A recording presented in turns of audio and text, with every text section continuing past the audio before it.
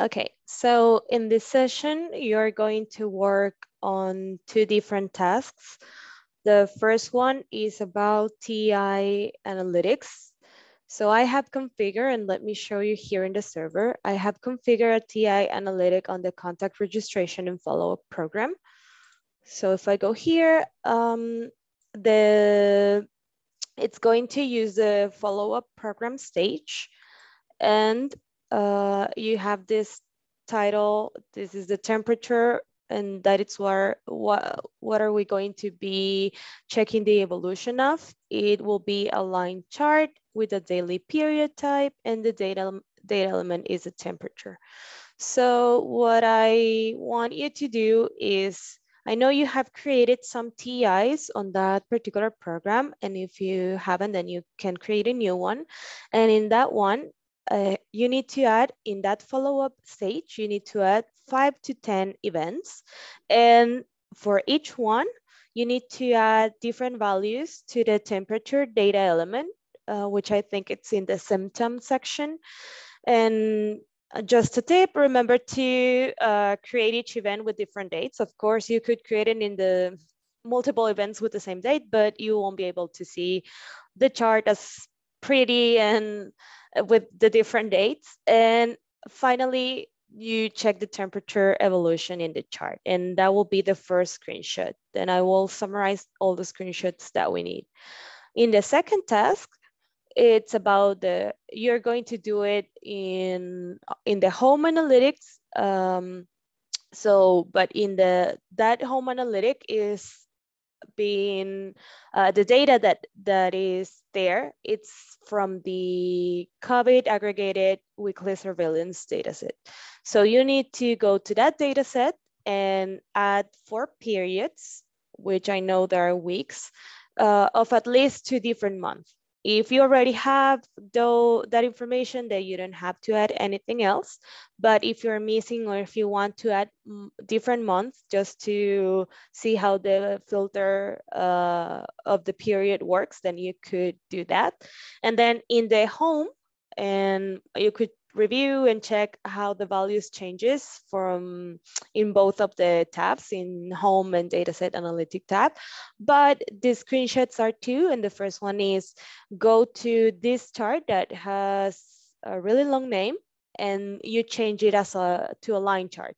And then that will be the first screenshot. And the second screenshot is you return that to a bar chart and then apply a monthly period filter, any monthly period filter that you want. That will be the second screenshot. So in summary, you need to submit 3 screenshots. The first one is of your device showing the temperature evolution chart. The second one is of your device showing this particular chart that is in the home screen tab, analytic tab, as a line chart. And then the same chart, but again, as the bar chart with a filter by a monthly period. Those are the 3 screenshots that you need to do. Okay, and finally, we have the word of the day, that is metadata, that you need to add it for your attendance. So please copy these. And also, please remember to provide feedback for today's session. We really appreciate the time that you take by doing this. So if you have any questions right now about the task, please let me know. Nancy, we do have a question on the chat, on Slack, Okay. sorry. Pacific was asking if you could, let me read it. Could you please explain what visualization item it is and how it is created? Okay, sure. Let me show you here. That is for the second task, right? Or it doesn't say? He doesn't say, but Pacific, I think you are welcome to open the microphone if you want. I think you have the power, so in case you want to clarify the question.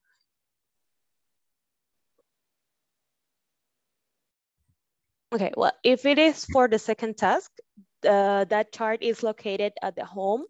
analytics tab, and is the one that it's on the aggregated weekly surveillance. You'll see that is the name, which is a really long name. In here, you need to first change it to a line chart. You take a screenshot, then you take it back to a bar chart and add a period filter, a monthly period filter, and you take a second screenshot. For the first task, you'll need to go to the contact registration and follow up. You need to create a TI if you don't have created any of them here. You created a new one, and then you add the 5 to 10 follow-up events with the temperature. I don't know if that clarifies. Sorry, can you hear me? Yes, I can hear you. Yeah, what I was saying, it's not related to tasks. For example, if we go there, there are something that are called visualization items. They are on what you were showing. But if I remember well, I didn't see how this is created. We can see but I don't know if we know how to create this, or if it's not in this. Yeah, it is not covered in this or something. Okay, so I know what you're saying. Okay, so every chart we created using this data visualizer app. So if you go here, you could use different information, different dimensions. For example, let's open a new one. Let's say this one. So as you could see, well, this is probably not supported by the app, not sure, but we have the items here that you could use, program indicators or any data that you need to display. And then you also can select a period, the time that you need for it to display here in the chart. For example, here is showing week by week, the last 14 weeks. And then you could select the organization unit, which in this case is user organization unit, but it could be, it's not supported by the app, but of course, there could be some fixed organization units that you select, but we recommend using the user organization unit, which is what we support for now. So yeah, but this is the tool that you use to create those visualizations. It's called Data Visualizer. Does that answer your question? It means that every chart that we create, it is called a visualization item. Yeah. Every chart or every table. Yeah. Or single value. Okay. We are using visualization item as a generic term for anything that you create using the visualizer and you save it, because that's the step 2. Yeah, maybe the term, we are used to it, but it's not very intuitive. Thank you, Pacific. I get it. Thank you. Nancy, and also some people are asking if you can go to the word of the day, if you can put it again. Yes. Here it is. Ibrahim, I hope that helps you, because you were asking in the chat that you just have a drop on the connection.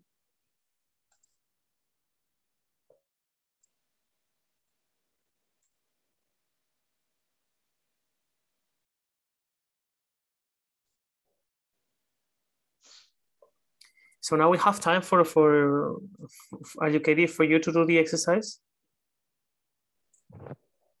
So we are going to remain here in case you have questions for this exercise.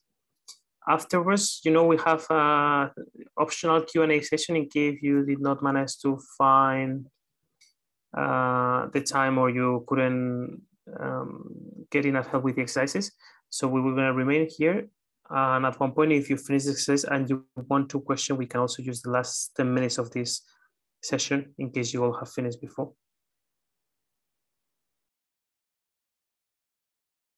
Yes, another a question is coming from the Slack. Nancy, the chart you had, the spreadsheet with what's supported and what is not supported, has already been shared with the participants? Is it included in the materials? Yeah, It's in here in the previous presentation. If you go to helpful documentation, which is the last slide, you could click on here and it says offline analytics limitations. And that is the spreadsheet with limitations or restrictions.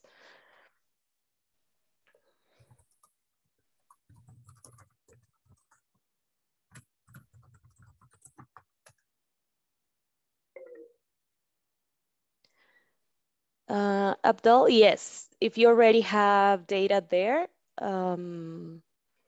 yeah, but you need to show at least 5 different values of temperature. If you already have that in one of the TIs, then you could use that.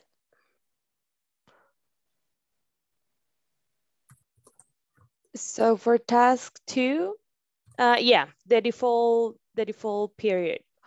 Well, you could change that in case you want to see the lines differently, because if otherwise you're only going to see the 3 dots.